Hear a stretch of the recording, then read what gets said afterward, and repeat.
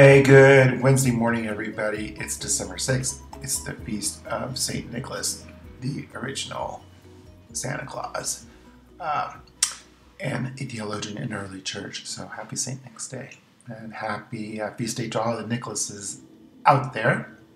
And I think there's a tradition too, on St. Nicholas Day, you put out your shoes outside your door, and nice little things are supposed to be put in there. But anyway, I remember this day fondly because my grandfather, one of my grandfathers, his name was Nicholas, and actually tomorrow is anniversary of his death. He died in 1981, but that's all here.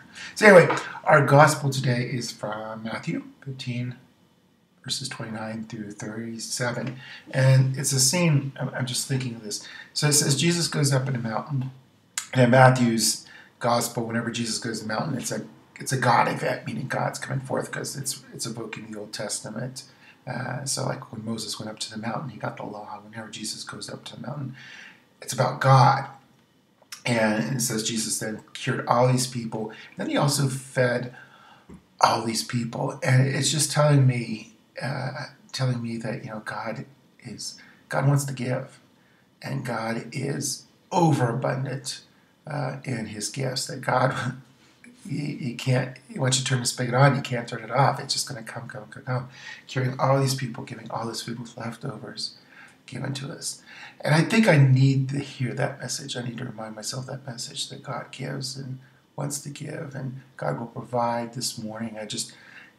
Now, don't get all worried, because last time I kind of mentioned this, I got all these kind of, you just get tired after a bit. And I'm thinking of, a lot of stuff going on in my work at the Chancery office, and, a lot of requirements, a lot of needs. I'm like, oh my gosh, how are we going to do this? And how am I going to get this done? And, we need to do this, and we need this personnel, we need this money. And so it's kind of wearing down. And then I'm like, okay, here's your message, Bob. God will provide. Will I go up to that mountain and open myself to that, I guess, is the challenge for me. Am I open to letting God run? Because probably part of my fatigue that I'm feeling right now, not just because it's Wednesday, is, I think we all get in this. We try to control everything. And, my control issues again.